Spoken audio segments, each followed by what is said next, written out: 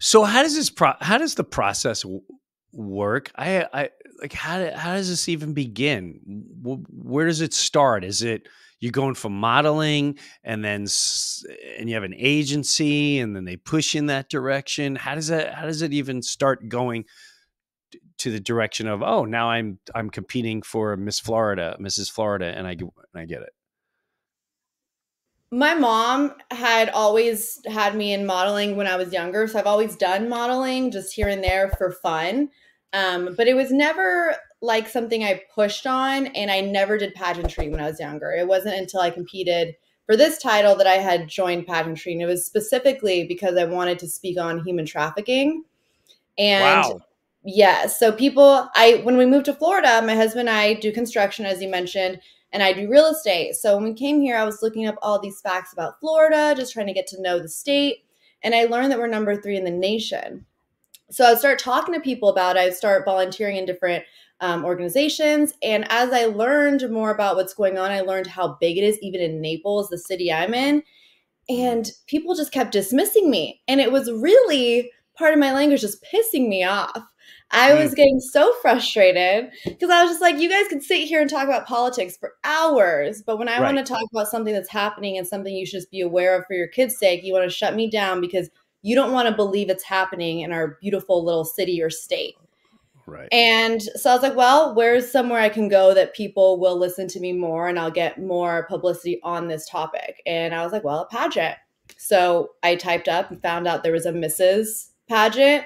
I decided to jump in 2 weeks before the state competition. I had no idea. I've never been in a pageant before, didn't know what I was doing. I didn't place. And I said, okay, that's fine. I'm going to prepare and I'm going to come back next year.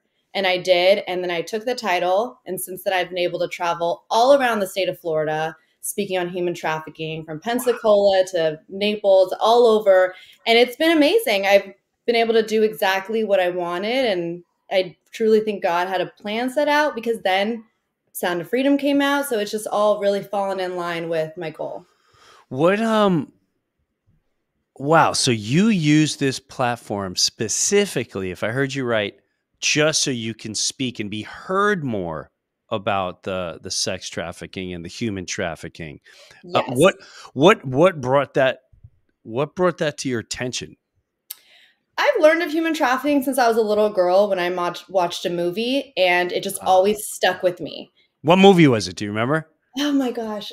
My mom was just talking about it the other day. She was like, I'm so surprised you remember that movie. And I'll have to ask her what the name was and send it over to you. But it wasn't Taken. Everyone's like, was it Taken? No, it was about a girl who gets taken by an organization, and her dad spends decades trying to find her. By the time he finds her, he can't even recognize her, not only because she's a full grown adult, but she then became the female ringleader for the exact organization that was trafficking her.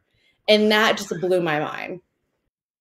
I don't know how deep you go with the last couple of years. It seems that's really come to a it's more people are more aware of it.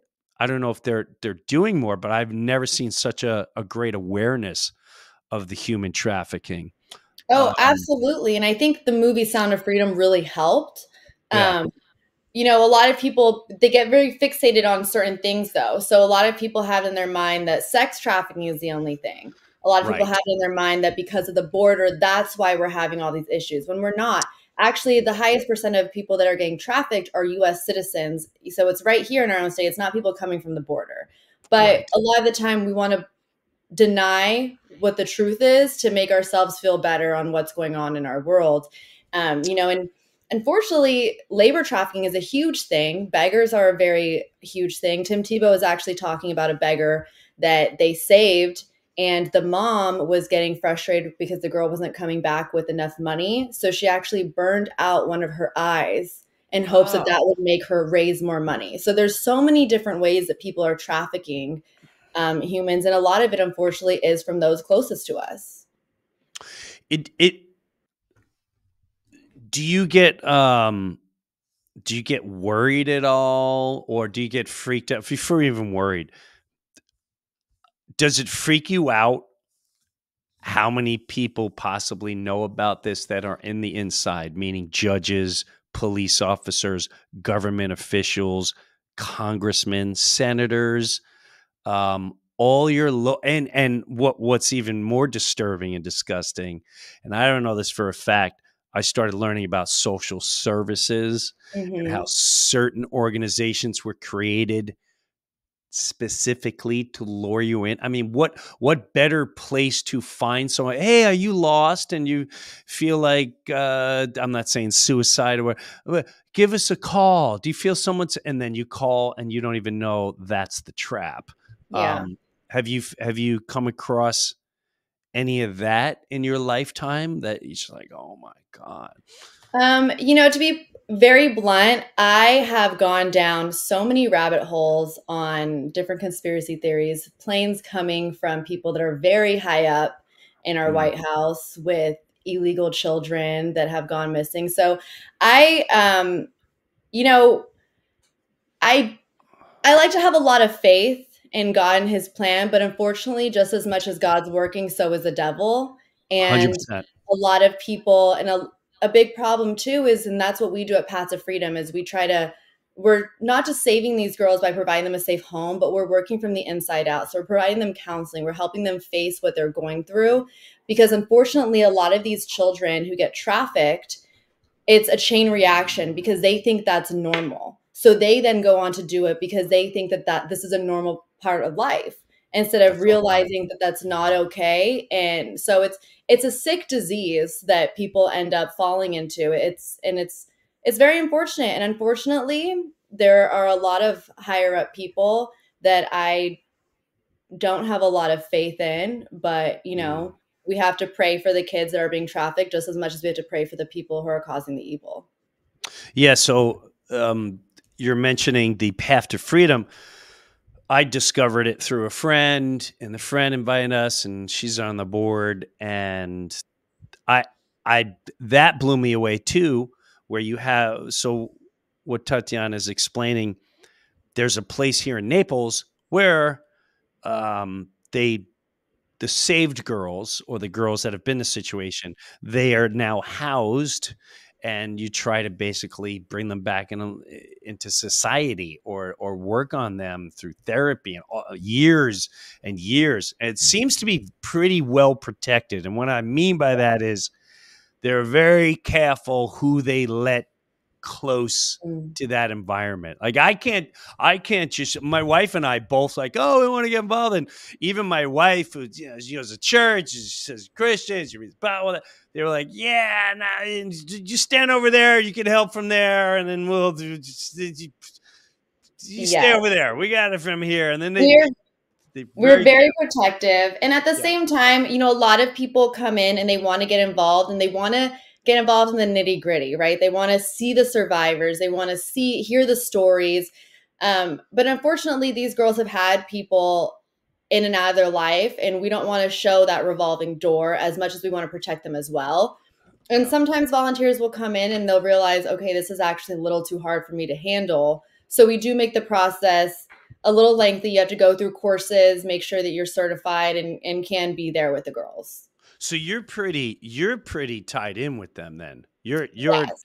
because there was a moment where you were given such an incredible I hate saying the word speech I was like, but you were talking at the event. It was extremely moving, and Thank you.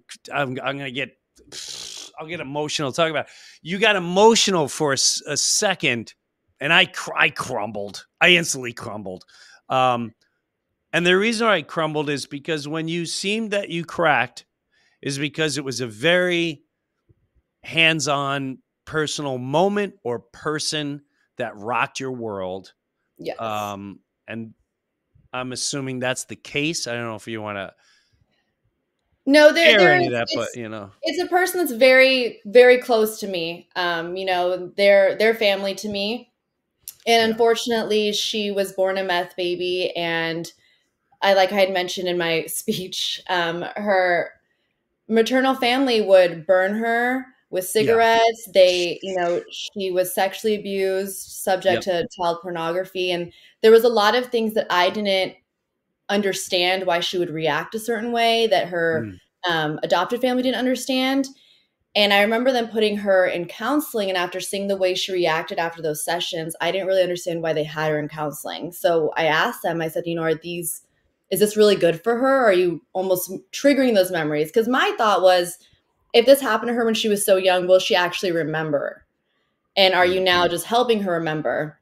But the child psychologist explained that if something traumatic was happening to her and she remembers a word or, an object like sting, for example, was a trigger word for her, Mm, that her brain is still remembering parts of the memories, parts of the trauma and the emotion, but she couldn't fully remember the full memory, but was still learning how to navigate those reactions. mm, And we later learned that her maternal family would refer to a sting as a cigarette burn being used on her when they would punish her. So mm, all these different things started unraveling. And when I was speaking about that up there, I mean, and she was just down here visiting me not long ago. And I just picture her little face. And it's such a vivid memory in my mm. mind. And just thinking that that's just one little girl who's gotten saved. And there's so many others out there that, we don't even know of. It's hard. It's hard to not get emotional. Check out the Breuerverse every Saturday, 9 a.m. Eastern, 6 a.m. Pacific.